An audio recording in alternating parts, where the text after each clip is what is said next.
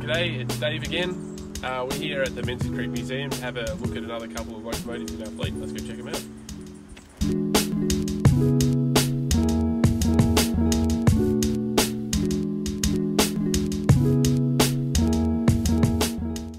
Alright, so this is our Climax locomotive. It was built by the Climax company in Pennsylvania in America in 1928. If you look at the number plate, or the number that's written on the side of it, it says 1694. 1694 was the last number ever issued by the Climax locomotive company. There's some debate to whether it was actually the last engine they ever built, or was it just they had a bucket of numbers and they pulled one out and just threw it on the side and they built some more after that that had lower numbers. But as far as numbers go, it's the lowest one. So the Climaxes are interesting. It's an interesting locomotive in that it's a geared locomotive. So instead of the cylinder or the connecting rod directly driving the wheels, it drives a jack shaft across the engine, and then the shafts that take the power from there to the wheels, and they're geared. It's interesting because it's geared down, so this part spins around really quickly and the wheels go really slow. It's designed to have, I guess, better torque and just wanders up hills, kind of like riding a bike. It's also interesting in that it's wood fired, so you can see up in our bunker here we have a heap of wood, which is different from our other engines which burn coal or oil. So this one isn't Victorian Railways per se. It was a Victorian engine used down in Gippsland, near a place near Erica called Tyers Valley. It was used as a logging engine. It used to haul logs out of the forest and take into the narrow gauge railway in Gippsland, and then haul, I guess, using these brothers and sisters down to Raleigh. Alright, so this locomotive is NGG 16127. If you remember from last week's video, we looked at NGG 16129.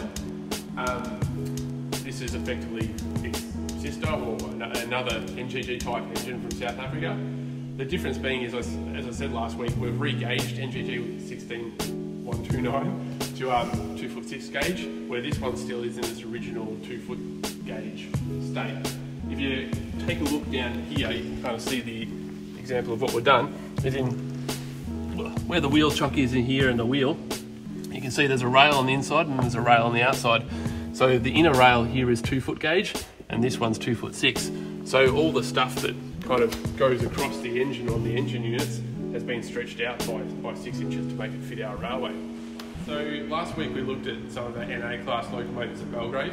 This is another one which I didn't mention then, but we've sort of had what's left of 3A. So the frames and the cylinders mostly is what constitutes what's left. What's interesting about this is we can see a bit more what's underneath our NA class locomotives, and there's some sort of interesting features. One of them is a cylinder block. So the NA class locomotive were originally designed by the Baldwin Locomotive Company, and one of the features which is sort of very common on Baldwin locomotives of this vintage is that they had cylinders that were split in two halves.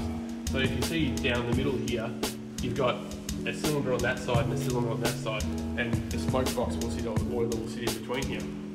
These two cylinders, although they're on opposite sides of the engine, are exactly the same. So they only designed one casting which you could then just spin around the other way, and you've got another one, so they're bolted in the middle. It does have some shortcomings, that you've got this bolted connection down the middle of the cylinders and water can get in, and this one's getting quite rusty in between and sort of opening up. But this is what's effectively underneath all of our NAs, and we are aware of that these things won't last forever. So we've actually got some new cylinders cast in our storage shed at Gembrook, which we can use when we want to choose to use them, should I say. So also another interesting thing is that one of the reasons why we've got new cylinders is that these, what we call lens rings anyway, often wear out. And this one's had a repair job done on it, where they obviously had the problem back in the VR days as well, and they've tried to repair the lens ring surface to get good sealing. Alright, so that gives us a bit of a good overview of some of the Puffing Billy locomotive fleet. Stay tuned, there will be a virtual tour of the museum as well, which is sure to be good. There's lots of good stuff in here, and if you get a chance, you should come check it out yourself.